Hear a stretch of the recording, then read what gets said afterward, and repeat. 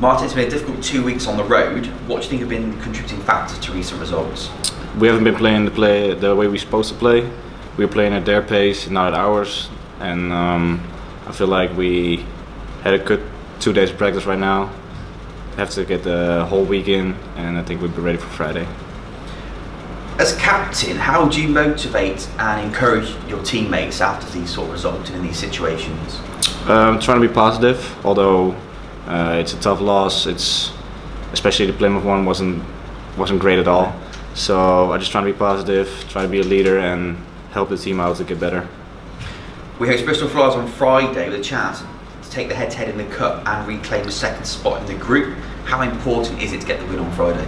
It's very important. It's not just because we already played a close game against them. Like you said, we played for the second place.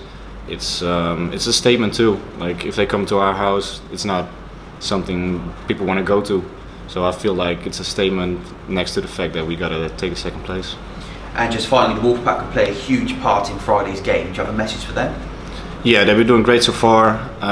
We really needed them, and I feel like if we keep going like this, we make something great happen.